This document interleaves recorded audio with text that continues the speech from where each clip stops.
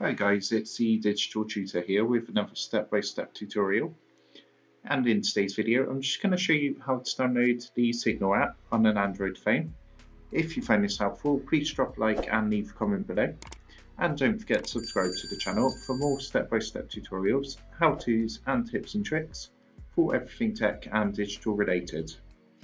So to do this, you need to come across and open up the Play Store. And all you need to do in the search bar at the top is just type Signal, and you'll see the top result here, Signal Private Messenger. It's got a picture of a little speech bubble with a blue sort of background. If you click onto that and just go ahead and hit the green install button, and what you need to do is just give that a second to download and install onto your phone.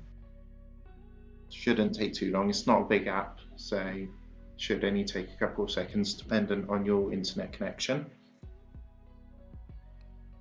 Okay, so you'll see that's now installed, and if I go back onto my home screen onto my apps, you'll see there it is right there. It's the very last thing that's been installed.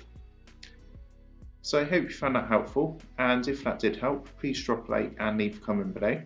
Also, if you want to help support the Digital Tutor channel, there is a link in the video description below where you'll be able to buy the team a cup of coffee.